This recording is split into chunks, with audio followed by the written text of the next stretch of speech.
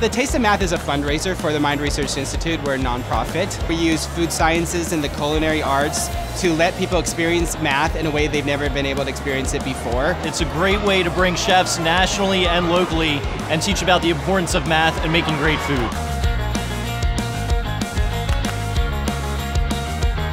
The Taste of Math is a wonderful, unique event that brings together sponsors and community leaders to celebrate the free math fair that will be held tomorrow. This is the first year we've done Taste of Math. The chefs have been great, the whole environment it's just fun.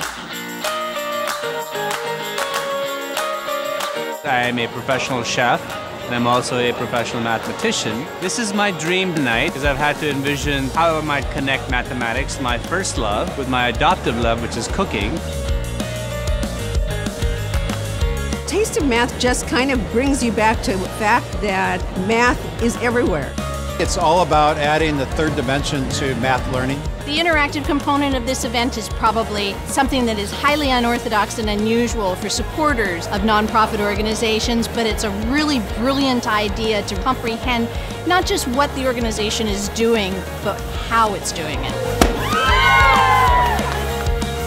The Taste of Math was amazing. That's what it was. It was a huge number of food people and math people bringing together two of my favorite things to bring math to life and make it delicious.